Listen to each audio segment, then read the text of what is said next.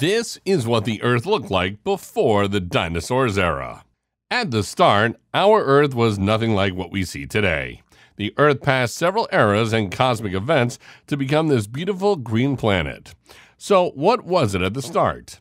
Dinosaurs are intriguing, but what was before them? How was the Earth formed? We have answers to all these questions. In this video, we will look at the formation of Earth and the historical eras that led to the evolution of dinosaurs. So if you're interested in knowing about the past of the Earth, stay tuned as we go back in time. A massive gas cloud, known as a nebula, that was constantly rotating crashed into on itself some 4.6 billion years ago due to its mass, crushing all the gaseous stuff inside into the plane. The Sun developed at the center of this disk over 100,000 years after the collapse, with the remaining nebular gas swirling around it. This gas was almost entirely composed of hydrogen and helium. Outside of the Sun, gases and other substances in this disk began to group in diverse places. Planetesimals are tiny planets that were created as a result of frequent collisions between these bodies.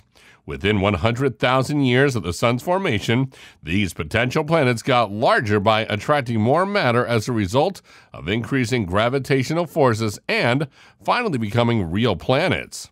The four terrestrial planets, Mercury, Venus, Earth, and Mars, formed far more slowly than the gas and ice giants Jupiter and Saturn, Uranus, and Neptune.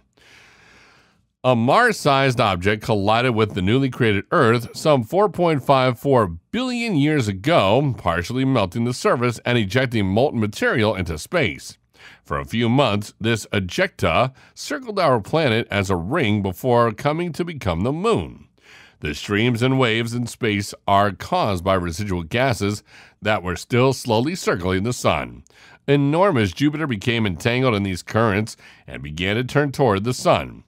As this giant moved and danced around, its strong gravity wreaked havoc and knocked asteroids loose, sending them hurtling towards our planets. The Earth and other terrestrial planets experienced a period of continuous bombardment from asteroids and other smaller bodies throughout the following few million years. Fortunately, Jupiter was soon being pulled back towards its current location by Saturn.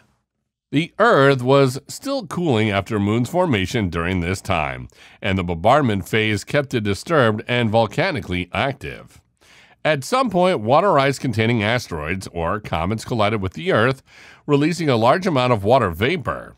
This vapor condensed when the Earth cooled and began to fall as rain. As volcanic activity continued, supervolcanoes survived. Even beneath the newly developed oceans, for 700 million years, lava continuously flowed on the surface. After the Earth formed, roughly 100 million years later, the temperatures were stable enough for a crust to develop and exist. Due to volcanic activity, there were almost no oxygen in the atmosphere, but there was a lot of carbon dioxide, nitrogen, and sulfur. Multiple little land masses emerged after another 500,000 years. These later evolved into the point of focus around which the modern continents formed. These rocks, which date back 4.4 billion years, are the oldest ones that are currently found on Earth. The planet had cooled down a suitable temperature by the middle of the Precambrian. As of yet, there was no oxygen in the atmosphere. Two supercontinents known as Valabara and UR developed roughly 3.5 billion years ago, almost 500 million years apart. These continents were quite small, probably about the size of India. However, the absence of oxygen in the air did not indicate the absence of life. Prokaryotes were the first life forms on Earth when it came to early Precambrian period, 4.1 billion years ago, in deep thermal vents. They used the carbon compounds that were building up in early waters of the Earth. As time went on, additional species joined, using substances like sulfides and water for photosynthesis and producing oxygen as a byproduct. A new supercontinent called Kenorland emerged around the same time when Valabara broke apart, with pieces of it ending up in modern-day Australia and Africa. Early life, which was barely beginning to develop, was also disappearing quickly as photosynthesis increased the oxygen content in the atmosphere and oceans. Numerous unicellular life forms perished, and the survivors were frozen in suspension by the all-consuming cold. The supercontinent Kenorland began to fragment, creating Rodinia as our planet progressively froze, with layers of ice accumulating on land and in ocean. As a result, volcanic activity was reactivated. The Earth began to warm up because the sun, once it reached its cooling limit. When the Earth's temperature reached an appropriate level, a new species called eukaryote emerged. This organism had RNA, a proper membrane, and utilized oxygen as its source of energy. Ozone protective layer formation began, supporting favorable conditions for life. However, Earth's dark ages were not yet done. Massive, sudden rifts in the ocean floor appeared as Rodinia began to collapse. This led to an era of snowball Earth, increased rainfall, and heating of the crust. From the poles to the center of the equator, ice caps and glacier cover the whole surface of the planet. A surge of nutrients entered the water as a result of increased volcanism in the seas caused by the breakup of the land masses. The sponge was the first animal to emerge after the ice cap. Life finally made the transition from the ocean to the land due to the ocean floor expanding and the formation of several shallow seas. A period of clearly defined life started. During this time, blue-green algae came into being. For the first time, meiosis and sexual reproduction happened in the eukaryotes. The first animal cells split from plant cells and started eating plants. Fungi, worms, and other small, bilaterally symmetrical creatures developed. Complex life forms started to emerge during this time. Protozoans, including paramecium, amoebas, and melanocerilium, were more evolved. Fish, arthropods, mollusks, and echinoderms were among them. The earliest air-breathing animals appeared when plants and animals first started coexisting on land during this time. During this time, the oceans witnessed the evolution of sharks, starfish, and horseshoe crabs. In the sea, ray-finned fish were discovered, and scorpions started to appear on land along with the evolution of nultoids and fish with teeth in the ocean. Marine mollusks called nultoids include octopi, squids, snails, and slugs. Insect development started after a few million years. Freshwater systems were home to the jawless cephalophysis, a fish with a bony exoskeleton.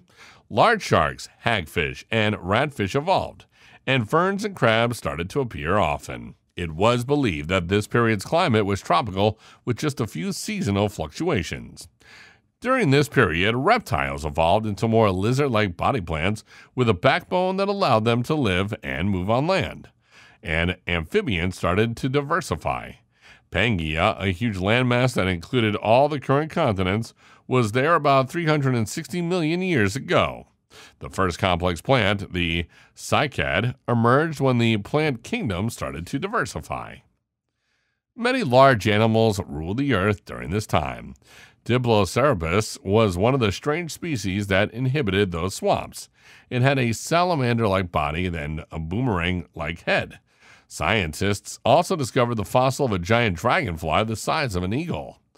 This species is known as a Mangaronura. Another creature was Arthropleura, a gigantic centipede stretched to the length of 8 feet or longer.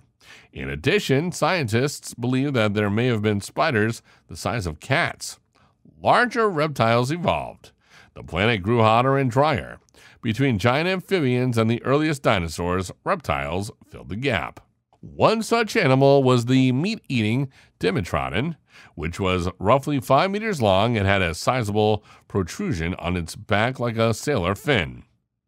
Fish with real backbone skeletons evolved in the oceans. Coral, sponges, and rays all continue to thrive along with sharks. Insects on land have developed mouthparts designed for sucking and piercing. Beetles, cockroaches, and cicadas also evolved during this time. The Earth was prospering, but did not last long. Nearly 252 million years ago, a disaster known as the Great Dying, which wiped out 90% of all marine species and 70% of land creatures, caused a mass extinction. This is regarded as the most severe catastrophic mass extinction that has ever taken place on Earth. There is evidence that large volcanic eruptions following dense ash and dust clouds occurred in modern Siberia and China. Due to the volcanic clouds, the world would have experienced a drastic drop in temperature, leading to nuclear winter and widespread glaciers. Food sources would have been exhausted if plants were unable to photosynthesize. Ecosystems on land and in the ocean collapsed due to a shortage of food and high ocean carbon dioxide levels. As a result, all known life started to perish, even forests were affected. It took the world about 10 million years to recover after the Great Dying and form a stable ecosystem. What happened after that is a story for another video. Share with us if we have missed any important details. Like, share, and subscribe to the channel to see more interesting videos like this.